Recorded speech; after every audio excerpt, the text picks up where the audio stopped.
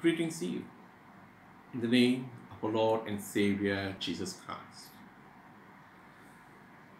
Let me ask you a couple of questions.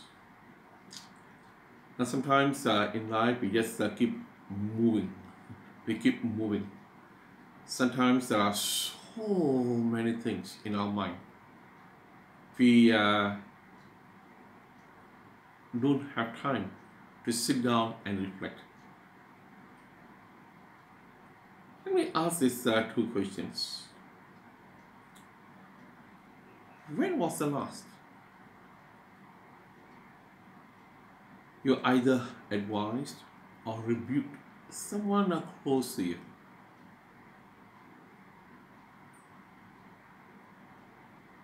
And they listened to your advice or rebuke and made some changes to their life. And they came back and said, "Thank you for advising me. Thank you for the rebuke." The second question, when was the last when someone advised you or rebuked you, and then you listened to the advice or rebuke with an open heart, open mind, and made some changes to your life? And you thanked God for the person who advised or rebuked you.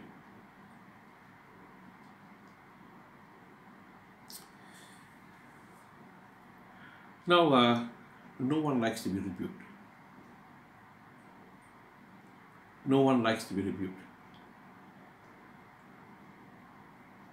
We may listen to advices, but whether we are going to put them into practice or not is another matter. We've been looking at King Amaziah, who started off very well as a king of Judah. Sadly, unfortunately, he had a sad ending. Why? Because he refused the advice and the rebuke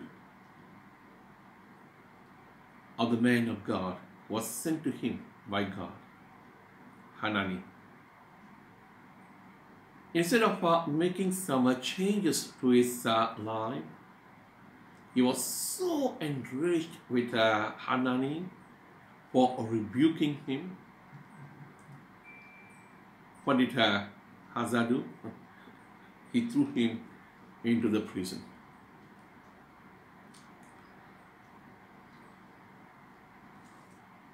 Today we will look at another king of Judah, King Amaziah, who had a sad ending. Of course, when he started off his reign, the Bible tells us in verse 2 of 2 Chronicles chapter 25. He did what was right in the eyes of the Lord, but not wholeheartedly. Not wholeheartedly.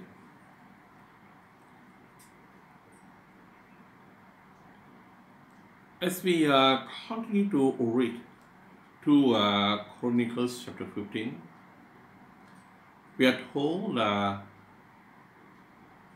Amaziah had decided to invade Edom. And he did invade, he defeated the Edom. And what he did after defeating Edom. Verse 14, 2 Chronicles 25, verse 14. when Amaziah returned from slaughtering the Edomites, he brought back the gods of the people of Seir. Physically, he had defeated the Edomites. Spiritually, the Edomites had defeated King Amaziah. Instead of destroying the gods of the Edomites, we continue read. He set them up as his own gods. Strange. The gods of the Edomites were not able to protect the Edomites. And now he brings those gods and he sets them up as his own gods. Bow down to them and burn sacrifices to them. Very sad. Very sad. Of course, God was very, very angry. Verse 15. The anger of the Lord burned against Amaziah, and he sent a prophet to him who said, "Why do you consult the people's gods?" The God confronted Amaziah. The prophet met up with King Amaziah and rebuked him for what he was doing. Goes on to say, which could not save their own people from your hand. Listen to verse 16. While he was still speaking, while the prophet was still speaking, the king said to him, "Have we appointed you an advisor to the king? Stop. Why be struck down? Why be struck down?" So the prophet stopped, but said, "I know that God has determined to destroy you, because you have done this and have not listened to my counsel." Now while the prophet was still talking to him, the king cut in and said, "Stop. I don't need your advice. Stop rebuking me for what I am doing. Who are you? Did I appoint you as my advisor?" So he was not prepared to listen to the advice, the rebuke of the prophet. Because, as I have been saying, the prophet did not go and meet up with King Amaziah, just like Ananias, on their own, because they wanted to go and meet the kings and rebuke them. No, it was God who sent Ananias to King Amaziah. It was God who sent this prophet to King Amaziah. And he just King Amaziah just refused to listen to the prophet's rebuke. Now, as I ask this question, when was the last you advised or rebuked someone because of your love for them, and they received your advice or rebuke with an open heart, open mind? Or when was the last when someone advised or rebuked you or rebuked us, and we received the advice or rebuke with an open heart or open mind? Now, one of the main reasons why King Amaziah refused to listen to the prophet was pride. Because he had defeated the Edomites, so pride had got into his head. He thought he has now become very, very, very powerful. When you read 2 Chronicles 25, after defeating the Edomites, he even challenged the king of Israel to a battle, because pride had got into his head.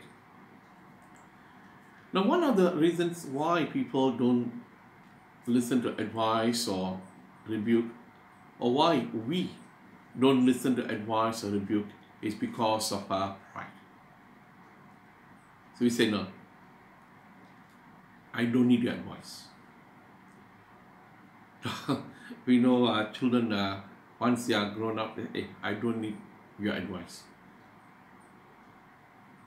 Now people say that, I don't need your advice. I know what I'm doing. And if someone rebukes them, they might even get angry, like King Amaziah said, who are you to rebuke me? Who gave you the right? Like King Amaziah, who got angry with the prophet. Who gave you the right? Who made you the advisor? I know what I'm doing. Now pride is the cause of the fall of many people. I just read a couple of verses from Proverbs. Proverbs chapter 16, verse 18. Pride goes before destruction, a haughty spirit before a fall. We all know this. We all, sometimes even quote, pride goes before a fall. Chapter 18, verse 12. Before his downfall, a man's heart is proud, but humility comes before honor. Very clear. Humility comes before honor. It's only those who have a humble heart will listen to advice and even rebuke. Those who are filled with pride, I know it all attitude, will never listen to advice or rebuke. They will get angry, sometimes will even retaliate. I said when someone rebukes or gives us advice, we should have the attitude of King David. Let me conclude with a story. I will always remember this story. It took place in a church between a brother and sister. Only two in the family. They grew up and they were very, very close. And both of them got married and both of them were worshipping the same church. Very loving, very caring. Suddenly something happened. And they became enemies. They really became enemies. But both of them will attend the Sunday service without fail. Very, very committed. Very, very committed. They'll come to church. And because now they have become enemies. So during the sharing of peace, both will intentionally go the different direction. Because in the church, people were given some time to walk around and share the peace and hug one another. And so the priest was very generous. He said, take some time, go around and shake one another's hand, and if you feel like hugging, if you feel like saying something. But this brother and sister, they will intentionally go a different direction. But remember, both were regular worshippers. I must say, good Christians who loved the Lord. And whenever the preacher, the pastor spoke about forgiveness or love, they would come up and meet up during a breakfast fellowship. They'll tell him, Pastor, I feel so bad, Pastor. You know, I should reconcile with my brother. The brother will say, I must reconcile with my sister. No, there's a difference. I said, Pastor, thank you for the message. And thank you for, I know I feel guilty. I must reconcile with my brother or sister. They were never said, hey, this Padre are talking about us. But it went on for years. It went on for years. But every time when the word of God was preached, whenever they felt that God was speaking to them, they would meet up the priest and say, Padre, go and shake hand and cannot. So why? There was this pride in them. And we thank God that eventually they got rid of the pride and they got reconciled. Beautiful ending. Initially, they were not prepared to reconcile because of pride. Why must I go and say sorry to my brother? Why must I go and say sorry to my sister? But then eventually, they submitted themselves to God, humbled themselves, and approached one another, said sorry, and were reconciled. When they listened to the message that was preached on Sundays, they listened to the message with an open heart, open mind. They were not criticizing the priest for talking about love and forgiveness. They did not get angry with the priest for talking about love and forgiveness. They took it into their heart. I said, God, do something. God, do something. And God did do something. And God broke that hardened heart and gave them the heart of flesh, a new spirit. And they got reconciled. So my dear friends, be open to advice, rebuke. Now those who give advice and rebukes, I can tell you more than often are those who love us, who care for us, who want us to have the best in life. Always listen. And if there are areas that we need to change in our life, then we must make some changes. And rely on God, the Holy Spirit, to bring about the change. And He will definitely give us a strength. He will assist us to bring about the changes so that we can walk in the path of righteousness for the glory and honor of our Lord and Savior, Jesus Christ. God bless you. In the name of the Father, Son, and the Holy Spirit.